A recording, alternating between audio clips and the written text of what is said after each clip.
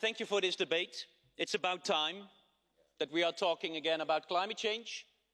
But I think a lot of people who are here now are getting a bit tired that people are saying, oh, we want to thank you. Thank you for being here. Thank you for telling us.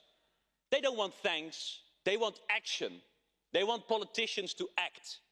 10 years ago, I went into this European Parliament, coming from science, going into politics, because I noticed that politicians are not acting.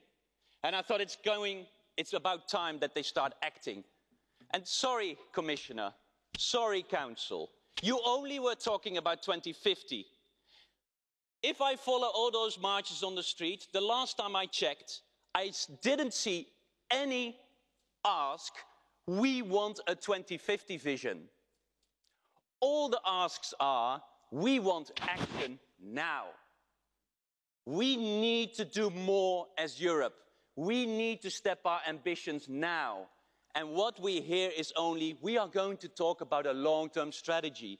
Mr. Liese is even saying, let's do first a long-term strategy. Don't talk too much about action, because maybe that will shake up some countries. That's the purpose. We're talking about a climate crisis here. We are talking about action that needs to be done.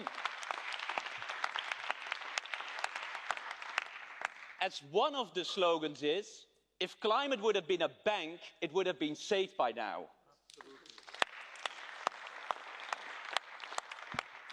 So it's about time also really that we need to do more. And I think this is really what we can see, is the climate marches we see on the streets. Not only the strikes from the youth, but also the big marches. Last Sunday in Amsterdam, 40,000 people on the street. In Brussels, 2 times 70,000 people. People on the streets asking for more action. That is a social movement that we should not let down. They are calling on Europe to do more. And if you want to talk about the future of Europe, this is about the future of Europe. The future of Europe is green jobs. And that is another comment to my dear colleague of Peter Liese.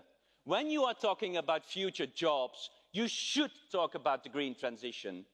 Other regions in the world are moving, are investing. Look at California, but also look at the solar investments in India. Look at the electric transportation in China. They are moving. Your German car industry is investing more in electric transportation in China than in Germany. And that's because there they do policies and not in Germany. So we need to step up and we need to do action. And we don't only need to talk about targets. And by the way, it's good that people are getting annoyed, because this is the debate, right? Because everyone is always talking that we do the same and we all have the same targets. But this shows we don't. Because if we go beyond the targets, then suddenly you see that the vested interest of the fossil industry is still hugely protected by this side of the parliament. As my colleague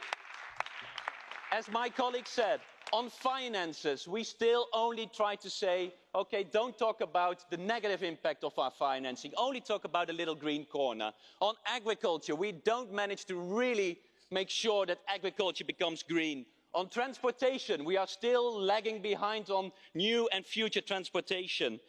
And on climate proofing of all our investments, we're not delivering. We really need to step up. Tomorrow is our first vote for higher targets, but after that, these elections, these European elections, will be about climate, about real action, because it's time to act instead of talking. Bravo. Thank you, Mr. Eickhout.